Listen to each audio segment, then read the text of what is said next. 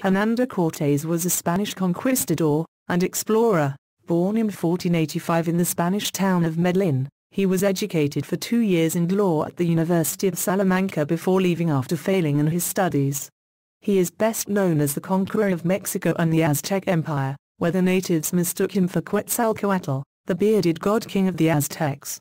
Surprisingly, Hernan de Cortes was able to conquer the 5 million-strong Aztec nation with less than 1,000 soldiers, after taking the Aztec king, Montezuma II, as a hostage, and forcing him to swear allegiance to King Charles V of Spain. Hernan de Cortes's task of conquering the Aztec nation was unintentionally aided by his men transmitting the plague to the native people, who had no resistance to the devastating foreign disease.